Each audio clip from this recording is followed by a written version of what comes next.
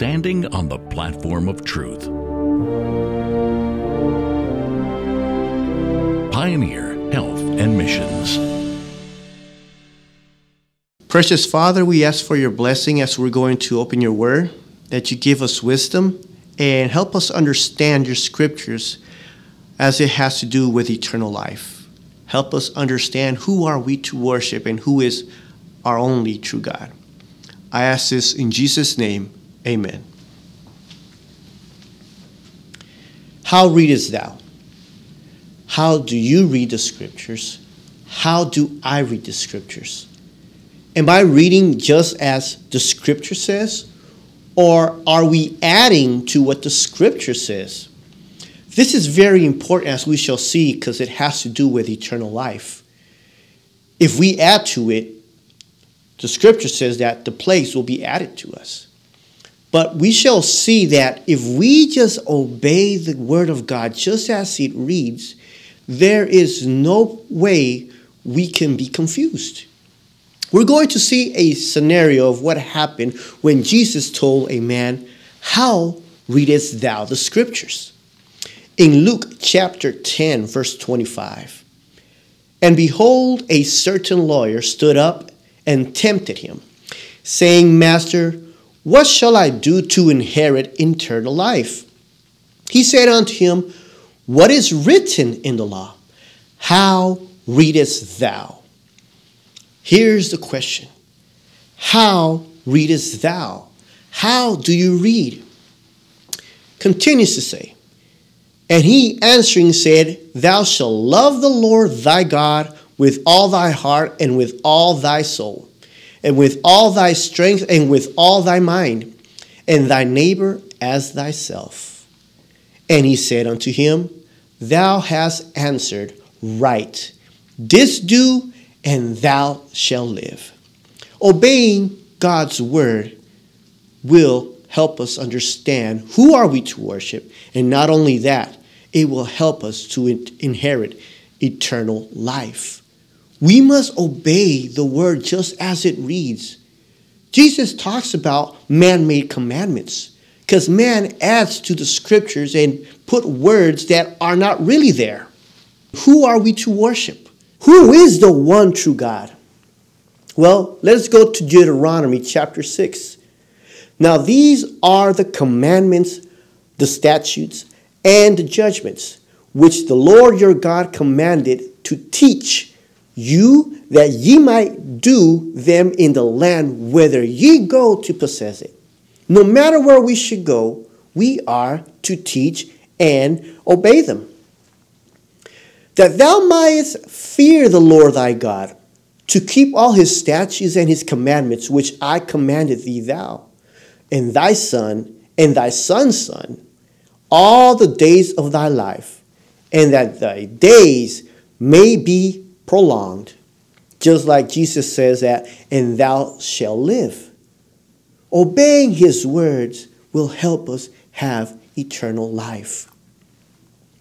Hear therefore, O Israel, and observe to do it, that it may be well with thee, and that ye may increase mightily, as the Lord God of thy fathers hath promised thee, in the land that floweth with milk and honey. Hear, O Israel, the Lord our God is one Lord. And thou shalt love the Lord thy God with all thine heart, and with all thine soul, and with all thy might. And these words which I command thee, these they shall be in thine heart. And not only that, he said, and thou shalt teach them diligently, precisely, unto thy children, and shalt talk of them when thou sittest in thine house, and when thou walkest by the way, and when thou liest down, and when thou risest up. And thou shalt bind them for a sign upon thine hand, and they shall be as frontlets between thine eyes. These are the words from God to his people. We are to teach it precisely, just as he said it. just as he told us who are we to worship. And in this case, he says, "Hear, O Israel, our God is one Lord." Now, we're going to let the scriptures tell us who is our one Lord, our one God. Today, many believe that this has to do with more than one person, that this is talking about a unity. But if we read it, it clearly says one. Now, this is the Old Testament. Let us have Jesus explain to us if this in reality has to do with more than one or actually one, just as it reads. In Mark chapter 12:28, "And one of the scribes came, and having heard them reasoning together, and perceiving that he had answered them well, asked him, 'Which is the first commandment of all?'" And we're going to see what is going on right here. See, right before this verse, it was in regards to how they were reading the scriptures. And the way they were reading it was not the right way. In verse 24, he says, "Do ye not therefore err, because ye know not the scriptures, neither the power of God?"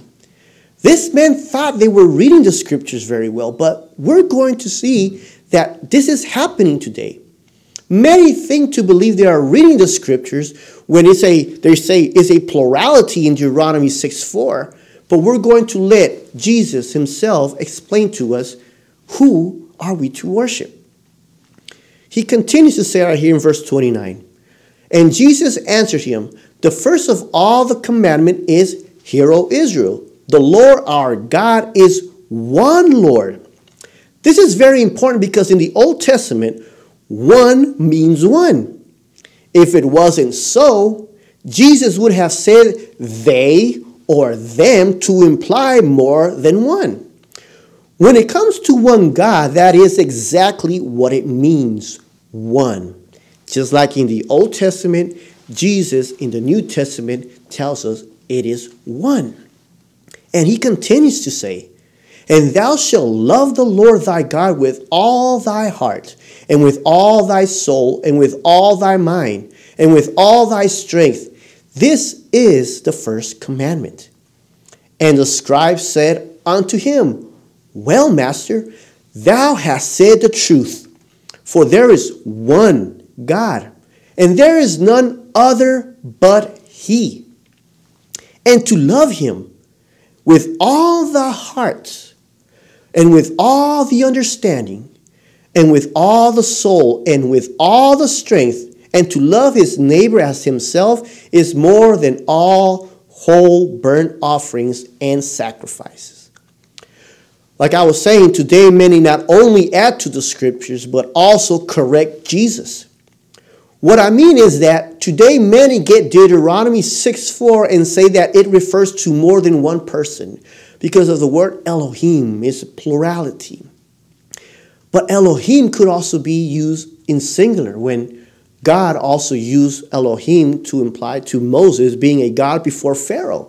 He's used the same word, but we know that Moses is only one person. And we see how this scribe uses the pronouns him. He doesn't say they. Now, Jesus, if he's wrong, if he's using the terms incorrectly, the pronouns incorrectly, Jesus will come and say, it is not him, but rather it is they. But did Jesus do this? And when Jesus saw that he answered discreetly, or thoughtfully, he said unto him, "Thou art not far from the kingdom of God." And no man after that dares ask him any question. Jesus did not correct him. He didn't tell him this is a plurality and it is more than one person. He said he answered thoughtfully. He answered right. There was no need to correct him. Today, that's what many men are doing.